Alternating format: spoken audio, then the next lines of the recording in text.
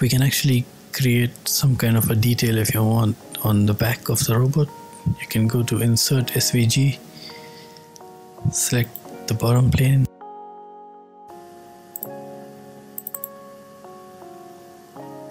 I've got this gears, and what I will do is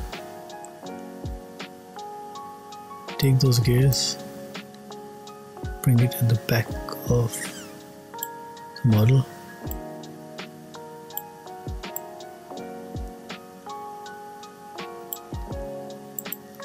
click OK, select this profile, select this profile, select this profile, create extrude. I want it from the object, so the extrusion should be from the object, so I selected that face and I want a 2 mm extrusion, and we can actually join it with the main body.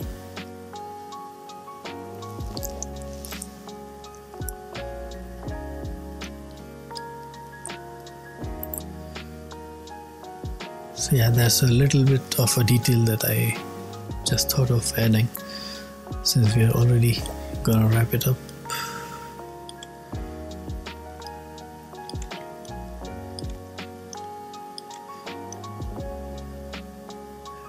Maybe if you want to add a bit more madness, you can actually go and insert another one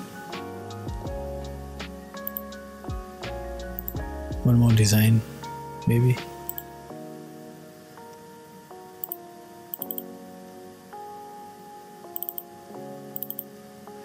Maybe a key, you know, you can just flip vertical, and select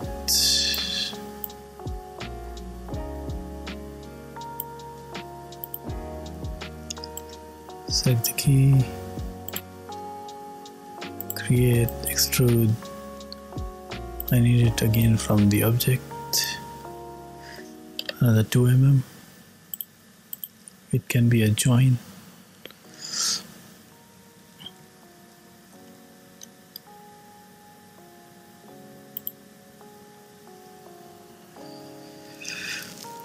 So that's it.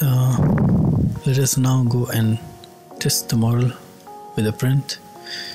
I think that's enough details. The only thing that I would still go and do is select the edge and fill it, maybe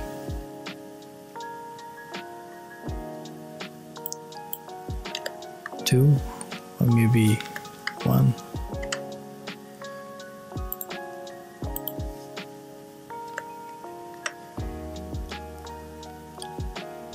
You have the option to do